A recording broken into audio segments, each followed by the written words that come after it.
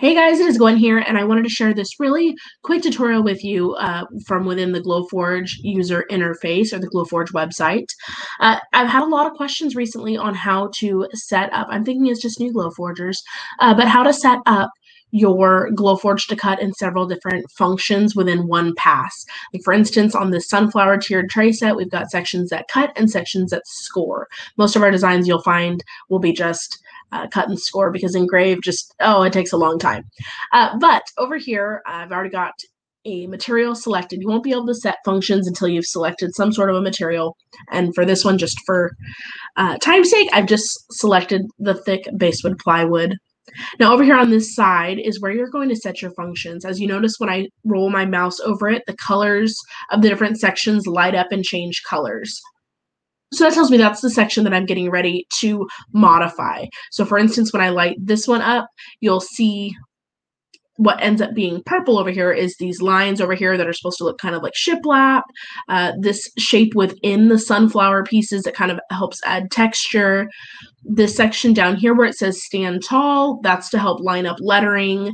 The shine letters that are sitting on top of the banner, that's going to help with aligning letters and making sure they're centered without taking a whole lot of, or it takes a lot of goodness, I'm struggling with my words. It takes a whole lot of the guesswork out. And then the same over here, which is lining up these little sections. So when you click on it, you have your options up across the top here. You want to make sure that you're selecting whatever you're wanting the machine to do. That's how you tell it what it's going to do. So for instance, I'm going to select score. Generally speaking, if I'm scoring something, I use the draft option simply because I'm using it to align anything and I don't need super fancy anything. Now, if you have something set up and you set it to score and yet it's cutting, you might want to look into your settings themselves. A score is going to be a fairly fast moving piece, so it's going at 300 and fairly light on the power. We're looking at 30, for instance, on this particular material. Now, if you're using custom material, you'll just want to make sure you're using light power and higher speeds. Over here in this next section, as I'm looking, I see it lights up and it's lighting up in turquoise.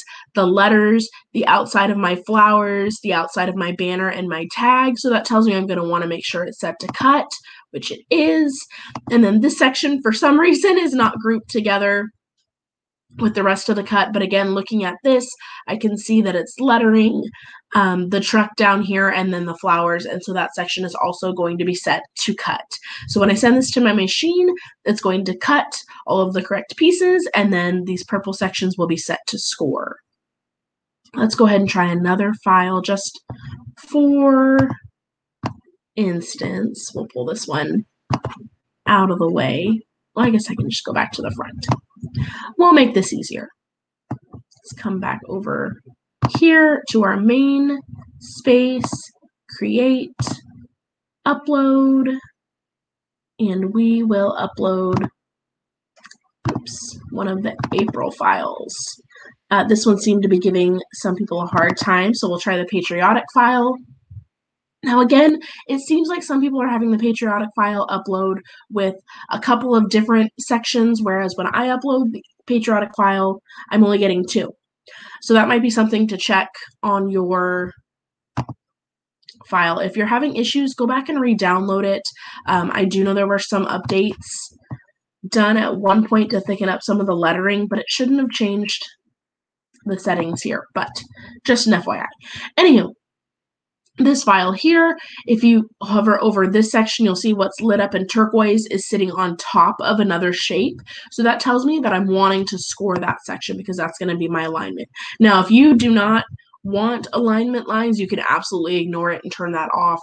But I prefer to have them. It just helps me get everything straight.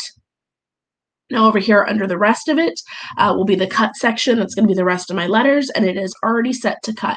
Now you notice when I pulled it up, originally it had it set to cut. Glowforge doesn't necessarily know what you're wanting all of your bits and pieces to do, so you'll definitely want to just double check these. But once you set them in the Glowforge UI the first time, if you continue to go back to the same sheet, I don't know what to call this, the same application for this, it will pull up your previous settings that you have saved in here.